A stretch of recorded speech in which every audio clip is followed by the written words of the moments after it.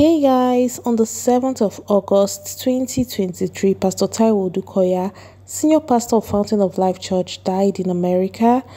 And over the weekend, his funeral service held in Lagos. It started on Thursday with a service of songs, and on Friday was the funeral. On Sunday, they had a Thanksgiving service in church. And here you can see his body being, taken into his church. His son Jimmy Odukoya, the popular actor, you can see him in front, his two girls and his two last sons behind his two daughters, and then his relatives behind them. Here we have the two children of the late Pastor TAIWO Odukoya. We have Pastor Tolu, and Pastor Jimmy Odukoya, who are both pastors in the church. And here we have their brother-in-law. Take the stage, Lord. So with service done and dusted, the body was led out of the church. We have Pastor Okonkwo of Trem, who are the late pastor's spiritual godparents. Yes, the late Pastor Bimbo and Pastor TAIWO started in Trem Church, and Fountain of Life Church was founded in the year 1992. And nothing more. Here we have Pastor TAIWO's two youngest sons, which he had with his late South African wife, Pastor Nomti Odukoya. When you're done, please. Guys, to be very honest, everything about this funeral brought so much tears to my eyes. Like, as much as I know that we are not supposed to question God, I feel like Pastor TAIWO was such an amazing man, and I also feel like life wasn't fair to him. Yes, his church was founded in 92, and his first wife, Pastor Bimbo Odukoya, died in Dana crash? No, Sosoliso crash in December 2010. Sorry, in December 2005. And 5 years later, Pastor TAIWO remarried in 2010 to Pastor Nomti Odukoya, who was a South African whom he met when he traveled to South Africa for a ministration. Although he was much older than her, but at least they were so compatible. They were very close. They had an amazing relationship. And sadly, that marriage lasted 7 years. And because shortly she fell ill, she had cancer, and she died in 2021. Guys, sorry, the marriage lasted more than 7 years, please. She died in 2021. She had 2 kids.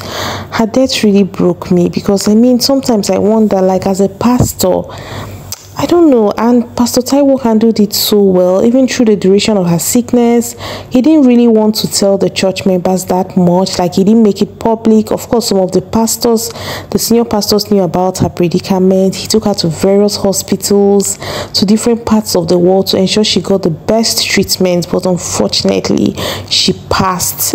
At a point, after they went to various countries, and the doctors there told him that there was nothing else they could do, so he brought her back to Nigeria, and they set up like an intensive care unit in their house.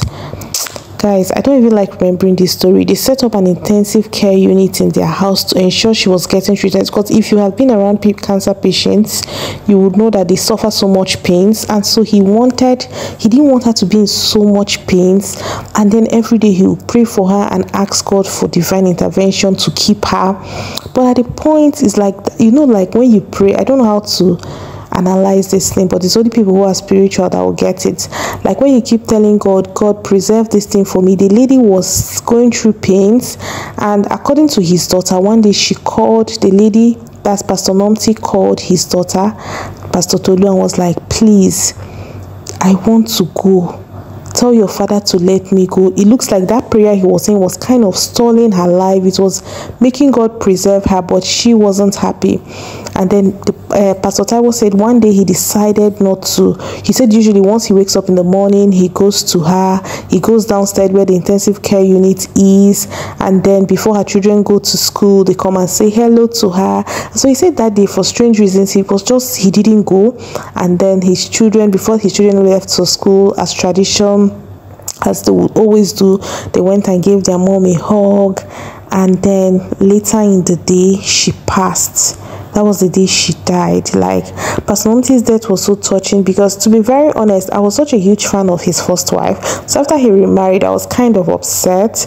So I wasn't really following up with them. But I knew when I knew he was remarried, and I love that the church accepted her fully. She was South African. She adapted, became like, she had that Niger vibe, as much as she wasn't speaking Yoruba so fluently, but she was amazing. She was so comfortable in the country.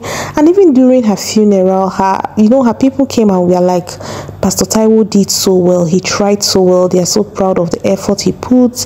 She had 2 amazing kids. So here we have Jimmy and Tolu. This picture, they actually wore white during the service of songs, while on the burial proper they wore green. Then the outing service they wore blue.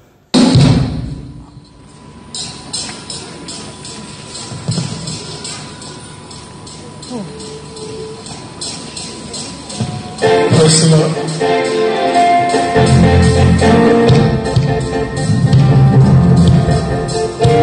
Hallelujah, you can finish from my mouth. Hallelujah, you can finish from my mouth.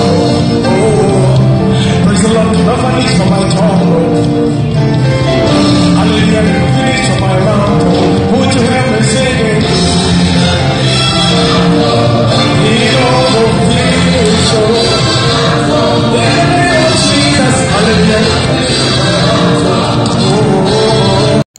So here we have Jimmy. How many of you remember this guy from Nollywood? Yes, he is an actor. And we have Pastor Kingsley Okonkwo and his wife. We have the former Second Lady of Nigeria, Mrs. Osibajo. Here we have Pastor Itoha Igodalo, yes, of Trinity Church. And we have Pastor Adeyemi of, I don't know the name of his church. And we have Pastor Paul Adefarati of House on the Rock.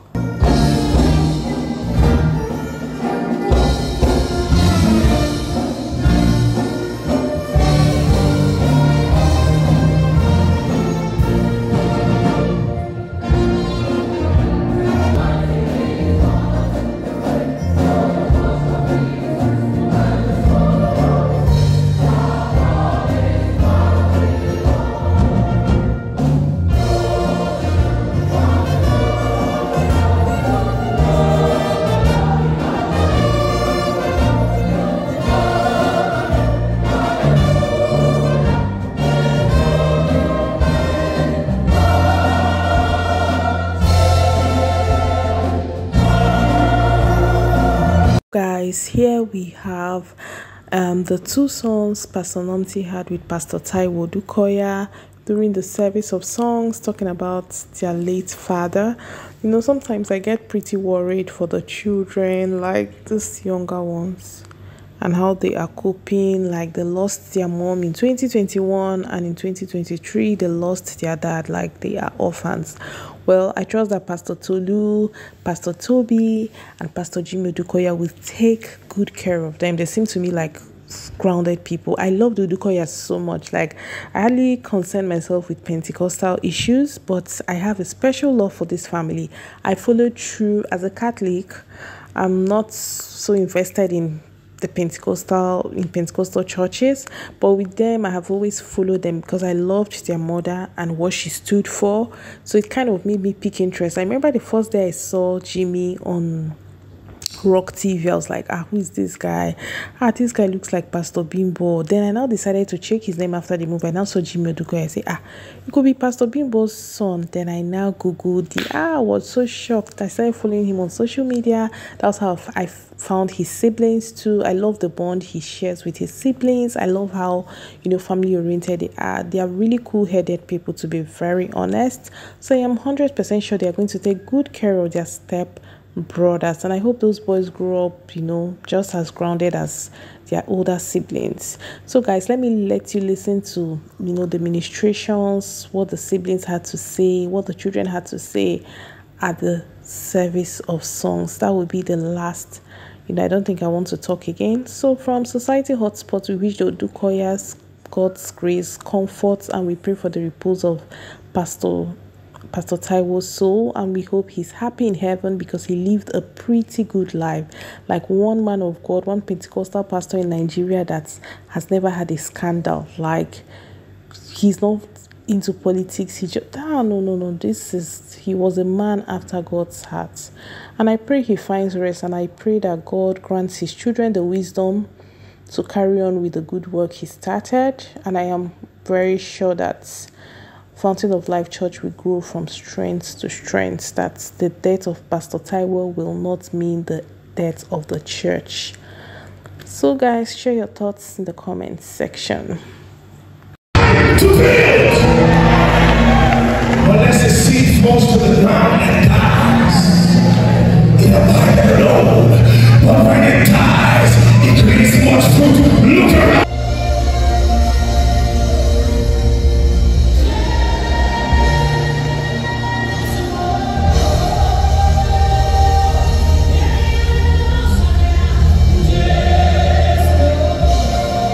Scripture in Acts 17 that says, in him we live, in him we move, and in him we have our being. So everything he did through the leading of the Holy Spirit. And I want to address you all today because I want you to know that as children of God, nothing that happens in our lives catches God by surprise. I've heard people talk about a sudden death. I've heard people be confused, almost like men of God are not supposed to die. Now let me ask you this. Who can catch God by surprise? Who can stand against the Lord and win that battle? Surely God has no rival, and he has no equal. So no one and absolutely nothing can take away. My Father, it's between you and I, and he said that to us all the time. He said that to us all the time. So he was training us into becoming men, and I've become more able to express myself because of him and because of him.